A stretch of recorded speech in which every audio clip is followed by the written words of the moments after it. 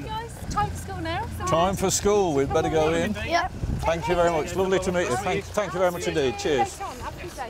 Yeah. Come on then, Olivia. Take me to wherever we're going. Let's enjoy the day in school, shall we? Do you enjoy every day? Yeah. Ah, that's amazing. What about you, Liam? Do you enjoy every day? Yeah, it's always fun. It's always fun. 7 times table, it's going to be tough. Here we go. 14, 7. Remember, guys, first answer is what we're listening for. It's not how quickly I type it in, it's how quickly Mick answers or the class answers. On your marks. Get set. Go. 70. 49. 42. 7. 35. 35. 42. 28. 70. 35. Now let's have a look. Who won? What do you think? Probably, I think one. Probably you. Yeah. Probably? Yeah. Probably? So Nick, that's fascinating. Is that a regular sort of start to the day, or is... That's a regular math start to the day. We have literacy starts also follow a similar theme of doing activities to encourage children to get the facts. So the children engage in what you call that, speed maths? We'll call it rapid recall. Some were rapidly recalling, much more rapidly than others were rapidly recalling. Yes. So what do you do about that? Do you keep observing, or as a teacher do you... I try wherever I can, you know, to give children targets. So I look for that and say, you know, you struggled with that one here, you know, that's your target. I'll come back to you later on during the day, and try to give them strategies where we keep coming back to it. And one of the things I will say is that when children see other children doing it, it helps them because it's giving them the answer straight away. So there might be a second or a few behind, but the information's still there. Well, that was a delight, wasn't it? The enthusiasm for number was there in the faces of the children. We could all see it. And of course, as you looked around the class, you saw children who could easily manage those number bonds and children who were just being carried along by the rest. If we were chanting tables in Victorian times, it would be just the same. Some who got it and some who didn't. It's the endless challenge. How do we get children to be easy with number, happy with number, and just exploring number in all sorts of contexts? So where are we going now? Well, we're going to go down to the Key Stage 1, where we're going to see Mrs. Webster's class, which is Foundation. So it's just in here. Just in here. We've put them down in 2. So we've got 2. Everyone. 4, 6, 8, 10. And I'm going to ask you to close your eyes, and Wilf is going to take away some of the bananas. No cheating, Beth. I can see some eyes looking. How many has Wilf taken away? Very good. People with their hands up and not calling out. Well done, everybody. Okay, where do you think that one comes from? No. Have a look at the pattern. Good boy, well done. And what about that one? Have a look at the pattern. Where does it go? Are you sure?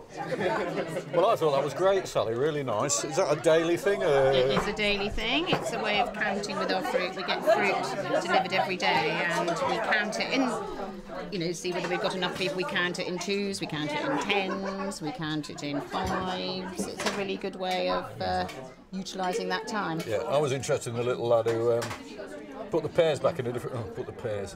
Bananas. I know, yeah, but he put them in pairs.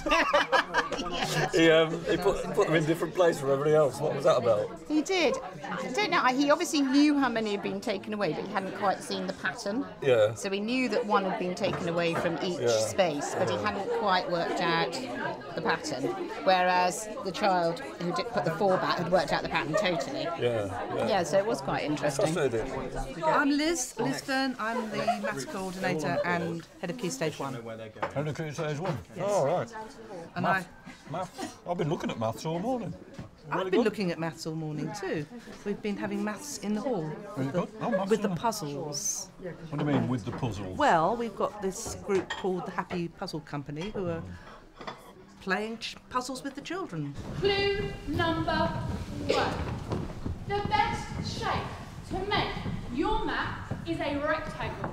There are 20 tiles in the bag. You need to use all 20 tiles to complete the puzzle. That should go in the middle, I think. So, like, we can build one half to the there, we need a bit. James, something like that. Well, for the first 2 minutes, we saw 5 different individuals doing 5 different things, trying to solve the problem. In the last minute, they started to talk to each other. They started to listen rather than talk, and they've started to try and solve the problem collectively. Look at the way they're working together now. Maybe if we did that, because then we could like have a straight path. Jamie, this might go like that. Yeah, or maybe this Well, children at South Brent talk about having fun, and they seem to be having fun here with all these puzzles. They certainly are. Do you think they're using mathematical strategies or teamwork strategies or both? I think they're mainly using mathematical strategies, actually. And the teamwork is what they're trying to build. If they use the teamwork, then the mathematical strategies are working better. That's for sure. If they did the puzzle again, they would get much more quickly to the solution? I think many of the teams would, the ones that are really talking to each other. And that's what I hope they're learning, that if you talk to each other and listen to each other, and one person doesn't hog all the pieces, you're going to solve that problem a lot easier. I think there's no doubt they're talking to each other. It's whether they're listening well. But they're all on task, they're talking about the puzzles, Absolutely. They're not talking about anything else. They're absolutely engaged with the activities, aren't they? They are. The puzzle day is something special for them. They're excited about it. The challenge for the school is to make that fit into the other learning that children do, so they apply things in different contexts, build their understanding of how to solve a puzzle into problems that they meet in the real learning that they engage with. Are you in the choir? Yeah, I'm in the choir. It's really fun. It's fun, you enjoy it? I really enjoy it. You go places and perform? Yeah, we go to Exeter basically every year. And what are they singing now? School song. School song? Who wrote this? I don't know. Year sixes. Year sixes? All right.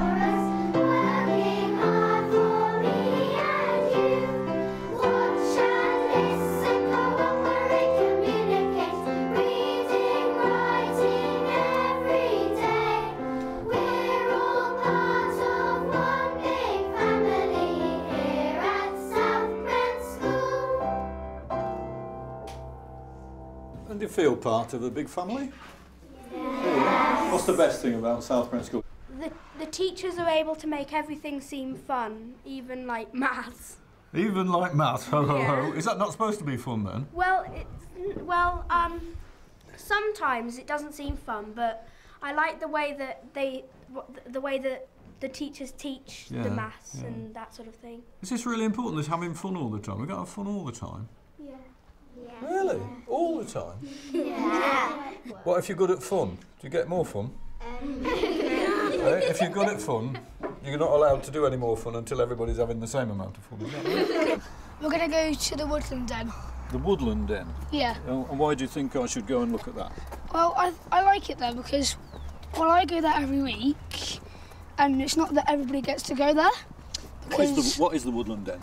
The Woodland Den it helps children who have problems like learning, so they distract people in lessons, so they're making other people not being able to learn as well as they should be. And you go there, do you? Yeah, it helps, because I find it hard to sit on the floor. You find it hard to sit on the floor? Yeah, I used to get up and walk around.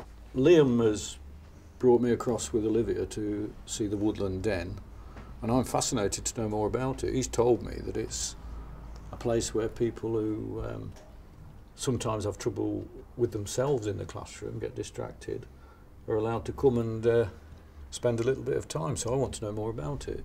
What's so special about the Woodland Den? I'd say the Dreaming Den, because it's really cool in there, because like whatever emotion you've got, you can just go in there. If you're angry, you can go in there and chill out. Sad, you can just stay in there by yourself and have a friend in. So it's a bit like a special family. When you come here, you know that people will listen and will care for you, even if they haven't got the same feelings as you. Yeah. This is the Dreaming Den. If you're in any mood, you can like go in there and chill out. Happy, like sad, lonely or anything. And we've got special curtains to make it, just to decorate it and to make it more interesting. Okay, let's go. Shall we go and look? Yeah. Come on then, I can't wait. For us, what we found out is that all children have emotional needs which need attending to. So it doesn't actually matter if you're in an inner city area or in a rural environment. The stresses of life are very similar. I think how I got into here was because 2 years ago, different person totally. You were? I was totally a different person. What sort of person were you then 2 years ago? A naughty, irresponsible, stupid person. And now? And now I think I'm quite mature for my age. So, Levi, how is it that you came to be in the woodland den? Well, I used to have loads of fallouts and things with all my friends, and me and my friends are getting less falling out, and we're like more older and more mature, and we just can't wait to share ideas with each other, and we can't wait until like the next day for school to hang out. Yeah. Well, the woodland den was fascinating. I chatted with some youngsters in there who show maturity, understanding, an awareness of their own position, an awareness of their own behaviour, their own development.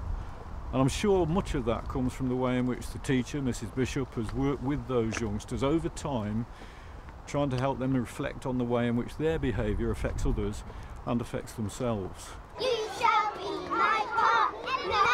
The work is about the emotional well-being of all the children in the school. So we're looking to promote the well-being of the most emotionally literate children as well as the children who give us cause for concern.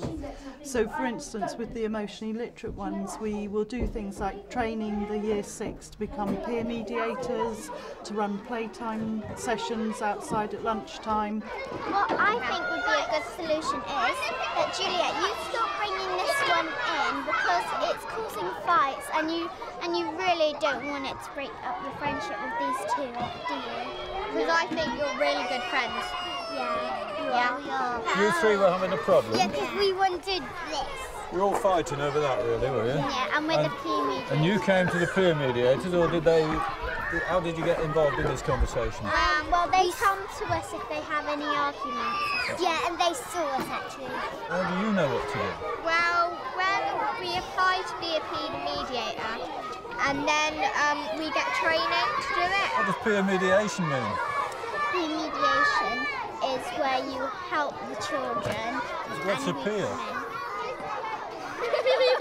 What's a peer?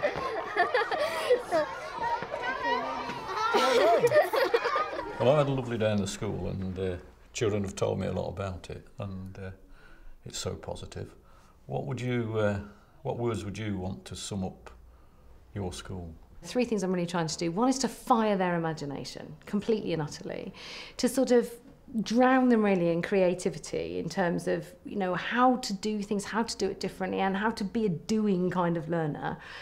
But I guess most of all, I'm trying to develop a kind of culture and a curriculum that develops their curiosity. I want them to be curious learners. I want them to have a rage to come to school. I want them to race up the path, feel like there's a purpose to coming, and not be restricted by what it is they could be curious about.